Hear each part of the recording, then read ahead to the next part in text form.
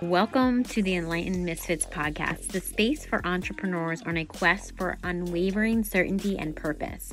I'm your host, Lauren, and each episode is a compass guiding you through authentic conversations, unraveling the mysteries of your human design chart, and offering tools from the remarkable guest. Join me as we embark on a journey to manifest greatness and create a life aligned with our deepest purpose. This is a space where misfits find their enlightenment. Welcome to the Enlightened Misfits podcast. Welcome back to the Enlightened Misfits podcast. You have your host, Lauren, and today's episode, I have an amazing guest here with me. This is Madison.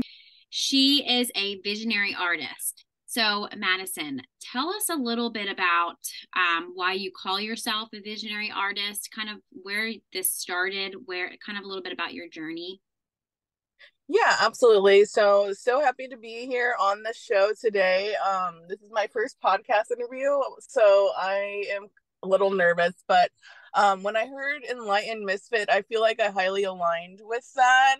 And I just think it's hard to talk about yourself, and I'm out of my comfort zone, but I'm just here to show some light and love and help other entrepreneurs. I've been an artist all of my life, and I think in the past 3 years, I've started taking my work a little bit more seriously and really just bringing my ideas to life. I'm a photographer as well, so I love to do maternity photo shoots and mother blessing ceremonies that help facilitate divine love and help mothers release their fears in a very spiritual way. I also create art installations. My most recent project I did was a terrifying tea party, and really just creating a safe space for other people. I'm also a mental health advocate, so super passionate about suicide prevention and helping other people um, not restart, but realign with the life that they could have rather than just accepting the life that we have. But um, yeah, that's me. Thank you. Oh, you're welcome. I was going to say, I have to say, I'm super proud of you for doing this, getting out of your comfort zone. Because if I say so myself, public speaking, I've always had, for me personally, it was very hard. And of course, I've always wanted my own podcast, and, I have it now. And I'm telling you, I still get nervous, even interviewing people or even talking about myself. It's like when people ask me about myself, I'm like, wait, what? So I can totally align with what I'm so, I feel you. I hear you. I'm very proud of you though, because I mean, it gets easier, and hopefully by our listeners that are listening today, that they, that will give them the encouragement that you just said. This is your first podcast, and it's just like, if you can do it, I can do it. That's just showing other people that everybody else can do it, right? So Yes, absolutely. I'm super passionate about women's empowerment, yeah. and I'd love to be like a TED Talk speaker one day. So hopefully this is like a little milestone for me. Oh yeah, that was the little backstory about me. So I did my first speaking engagement. What was it? Probably in August. And I have to say, it was this TED Tile speech, and when I'm telling you, I had all the nerves. That I was the first time I've ever gotten on stage in front of people. I'm super passionate about human design, and I've been doing this for like 4 years, but there's just something about getting on the stage and speaking. It's like you got to like shed that ego part of like, what are people going to think of me, and then let your heart speak. Let your heart speak. And a lot of people, like even some of my clients, were like, I can't believe that you were nervous. I'm like, what is wrong with you? What do you mean? I'm a human. I can't Right. believe I'm nervous, right? And it's funny, some of the listeners are gonna be like, oh my goodness. It actually, I'm just I so here on our podcast, it's more like that I always wanted to have those authentic conversations. And it's like nobody really talks about the fear and what you go through. And it's like you see these famous people that make everything look so easy. Like I watch TED Talks all the time, but you have to remember those TED Talks are edited, right? So it's like if you were there live, they might not have sounded like that. And I just, one of my really good friends is actually a TED Talk. She's a TEDx speaker, and Awesome. just watching her and the way that she like kills it, but she before she gets on stage she doesn't sound like she's like I'm so nervous.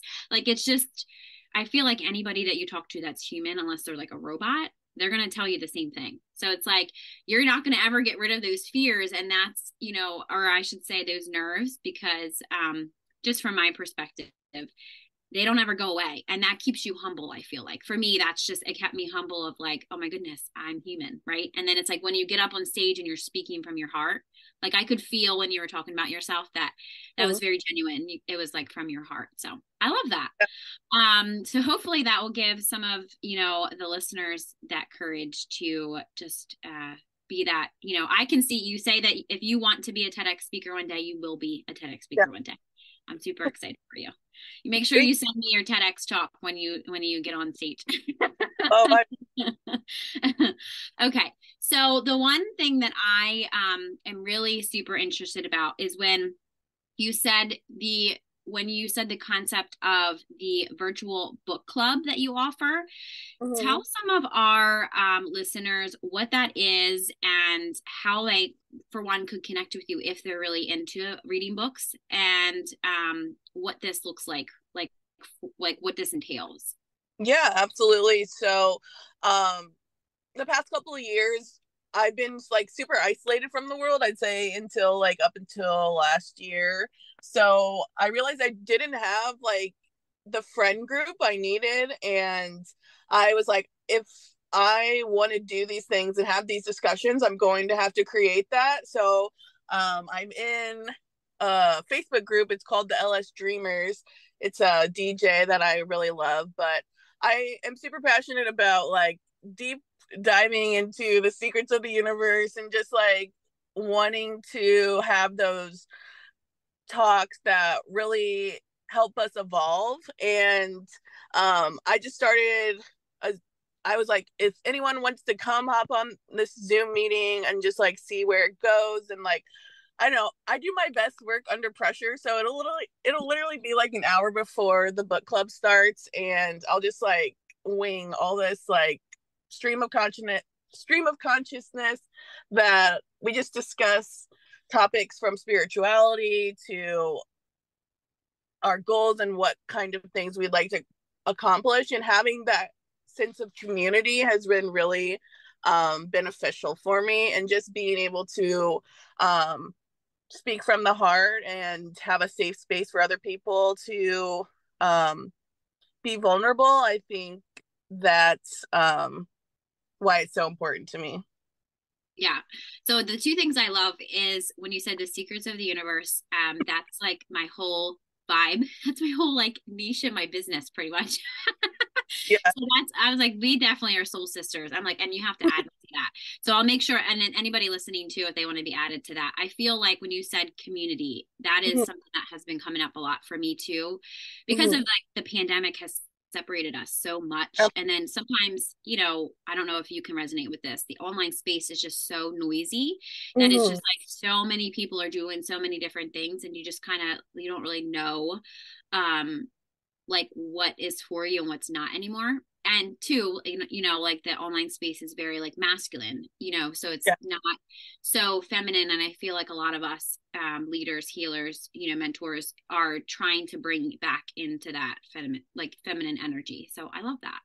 So Yeah. yeah, I love that you said all of that, because I want to be signed up, so you can sign me Awesome. up. And the best part of it is I have a lot of different prompts that are questions and just things that you might have not have thought about. And I think that getting to know yourself and just like having those questions to make you really think about your evolution and what we are here to do on earth is just important to me. And I wish like I would have had that kind of support when I was going through different things. So being able to give back to people and just offer a space for people to grow, it's what I'm passionate about.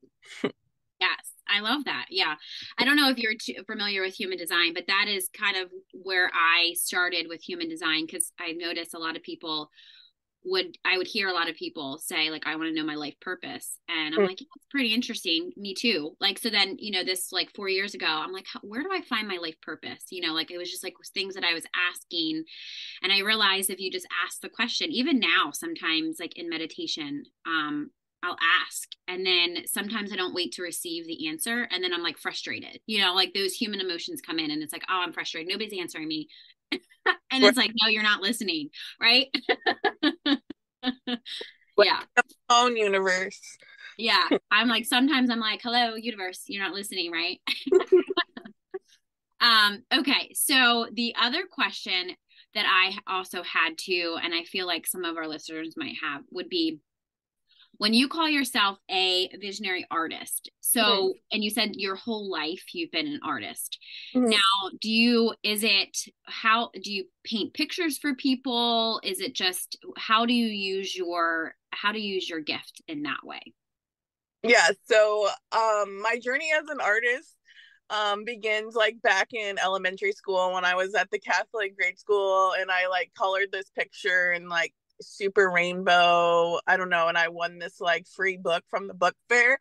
So I was lit and I like just always started doing art in like super bright colors, super intricate details. I can show you some of my art and we can put it on here, but I just have so many little details in my art, and I think it's a way of expression for me, and just like I get into that flow of just being able to create, and I definitely don't get to do it as much as I want to anymore just because of like having a matrix job and like just trying to make it in the world these days. But like it is my passion, and I get to travel to different festivals and show my art and meet new people that are part of my soul family. And I have a whole family of art and creatives that I've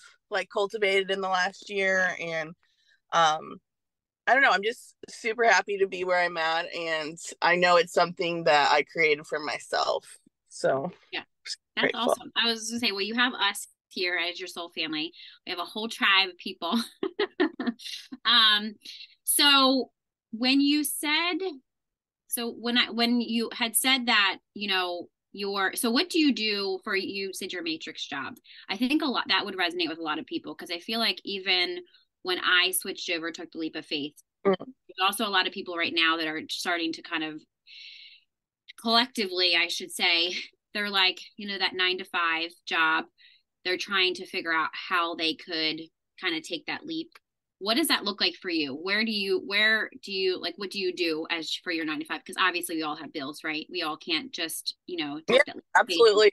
So I work in healthcare, and I feel like it's a part of my karma right now because I work at a clinic that we see like 170 patients a day, and I'm definitely just in the matrix. It's a different energy, but like I am, it's like a good paying job, and I'm like grounded for once. So, and I work like 312, so I'm in the process of developing my photography business, so I have the extra time. And um it just takes time. Like you Yeah. can thing I've learned is I've tried to like half-ass things, and now that I'm like more grounded, I definitely just am trying to develop something that's gonna grow into that full time. And there's so much that goes into the online entrepreneur business, but just really being genuine and like planning has been a I don't know, it's been different for me because I've always just been like go with the flow, but now that I'm planning and trying to establish myself, um I'm like seeing some results, and it just takes time. And if there's like any advice I could give anyone, it's just to always be honest with yourself and like know that there is a different life out there apart from like everything we've learned. And it's just, I hate that it takes time and I don't want to trust the process, but the process is like what will get you there. Yeah, I was gonna say the things that I took away was that was probably a message for me because I actually was just right there. So I used to work in healthcare too, and I had took the leap of faith that I was not going back to my 9 to 5. And when you say that it's hard, I probably should have done, now that I look back on it, I always think to myself, I probably should have done this a little bit different. Like, probably shouldn't have just completely, because I was a single mom and I had a daughter, right? So it's like, Right. my mom's like looking at me and she's like, Lauren, what are you going to do? And I was like, I don't know. I have no idea, but I'm not Mhm. going back there, because there was obviously a lot of things that happen in between, right? It's like that huge, like, that I'm sure you had plenty of spiritual awakenings, but that spiritual awakening, that was like, this is not happening anymore kind of thing. And, you could tell us a little bit about when yours started, but I'm not sure if, grief or, trauma, I'm sure you had some type of story that kind of helped you, like kind of took you in that way of like, I'm not doing this anymore kind of thing. But for me, it was more of like, you kind of, I felt like I was always struggling, but I realized once I did trust that process, just like you said, that it takes time, that, and I feel like now collectively, just everything that's happening, there's so much happening collectively, right? With all the energy, that is Yeah. like that message of, it's easy to tell somebody, right? The advice of like, it takes time. And it's just like, it's a little bit deeper than that, right? But it's like, that's literally all you can say sometimes. That if it's just like, trust that you're not behind. And I No. Right. And I had a dear friend tell me the other day that she's like, I said out loud, literally, this is what I talk about. This is what I coach about. This is like, just real life. Then I'm like, I feel like I'm so behind. Like, I got to go catch up. And she's like, Lauren, you're not behind. And I was like, that Mm. is sometimes everybody needs that reminder that we're really not behind. We're just, we're trying to, and that's conditioning from, even if you've deconditioned all these years, Right. that you still have that, like, I'm so far behind. And social media does not make it easier, right? No. Right. It's killer. Sometimes I wish I went, I'm like, can I just go back to my 9 to 5 job? Like, can I just go check, like clock in, clock out, entrepreneur. I don't feel like people realize being an entrepreneur and even having that 9 to 5 job and having a family and, doing your own personal healing. It's not as easy as everybody tries to make it. So that's why I'm like, I'm trying to be as raw and real and authentic as possible. So people are like, I can mess up. I can make a mistake. It's safe to make a mistake. It's safe to just not, half the time. I don't even know what I'm doing half the time. So I'm just Yeah. like rarely, really authentic about that. But I feel like being vulnerable like that has got me to where I am today. So, Yeah. yeah, that's awesome. All right. So the when I asked you earlier about your story, so is there a time or moment in your life, like how did you get to be where you are today? I feel like where, like, some of the listeners I know would probably want to know, like, what changed in you, or did you have a lifetime of grief or trauma or limiting beliefs? I know we all have our different stories, but I want to know your story. Like, when did it shift for you, or when did you kind of want to know, I want to know something different, like what this life is about? Like, when did that shift for you? Yeah, absolutely. And I'm so passionate about storytelling and hearing everyone's journey of growth. So, um, I've always really struggled with body image and like being different than my family. I'm like an artist and they're all like sports people and military. So I've never felt like I fit into that like mold. So I had to like go find my people and go um on like a lot of scary like journeys and a series of unfortunate events. And in 2020, I just stopped caring about myself and about like life. I knew that if I was helping people and distracting myself, like that was good enough. And I was trying to do the most for everyone else, but I didn't know myself and I didn't know like what I was here for. I was just going through the motions, and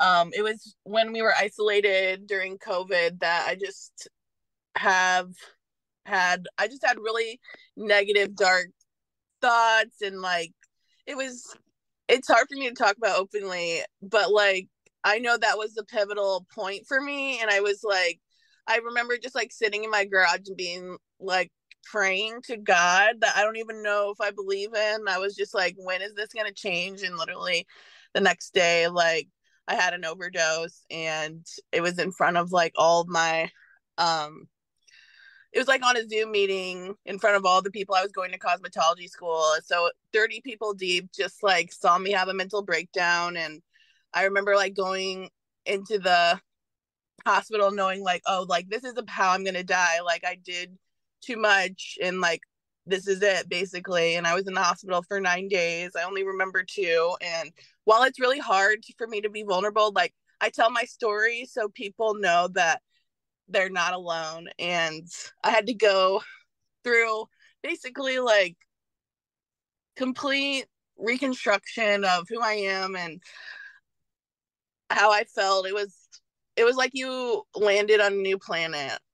And um I just knew I had to build and restart from literally nothing. And I think just like taking the time to sit with myself and like get to know, like figure out, ask myself those questions, and like just be kinder and gentle to myself. I think that's when I knew I was just like, I can create something that I'm proud of and help other people along the way. And, there's so much darkness in the world, but if you can just find like the smallest bit of light, I just think that um, it really does get better. And I really hate that phrase, but like there's this picture of me and my boyfriend at Disney World, and it's like the picture on the ride, and like I just like look so happy on it. And like it really did get better for me. And that's why I'm like so passionate about helping other people and just providing like a safe space for them to know that like they matter, and so do I. So thank you. Oh, thank you so much for being vulnerable. And I'm Yeah, sending you tons of hugs and love right now, because yeah. some of you guys will watch this. We're recording this. So some of you listening or recording. And I have to just say that it takes tremendous courage and bravery to say your story. So I'm so happy you're here still. And I definitely have a very similar story. So I definitely wholeheartedly understand exactly everything that you're saying. So Thank you. thank you so much again for being here. And now, is there something? So, how can people um, get in contact with you? I know that we'll make sure that they in the show notes in the description box that they have everything that they get in contact with you. But is there? Do you have a website? Do you what is your social media links? Because I know a lot of people are going to want to get into this. You have. I know I Absolutely. am. Well, thank you so much. I had this like big website scheme, but so I'm just like working on making a form for the new winter book club. Okay. And also my inbox is always open to anyone that just wants to scream into the void, or like have excuse me, anyone that needs to just like have someone to talk to. I know that I would have really just like needed someone to listen, and I am like proud to be that person for anyone that doesn't have that person. And I can provide the form link if anyone's interested. It's like a bi-weekly book club, so it's over Zoom, and usually it goes from an hour and a half to 2 hours, and just like a safe space for people to um come and hang out with cool people and just be yourself. But yes, thank you so much for listening today, and I'm really grateful we could have our talk. Oh yes. We're gonna stay in contact, so don't worry about that. um, all right. So I will make sure all the listeners have that link. So thanks for joining us on today's episode with the amazing Madison. Hopefully you found some great nuggets. I know I have. And hopefully you enjoyed today's episode. So don't forget to subscribe, leave a review, and share with somebody that you feel that will gain value from listening to this. I think the world should hear her story. So stay tuned for more captivating conversations in the future. And I hope that you enjoy the rest of your week. We'll see you next time.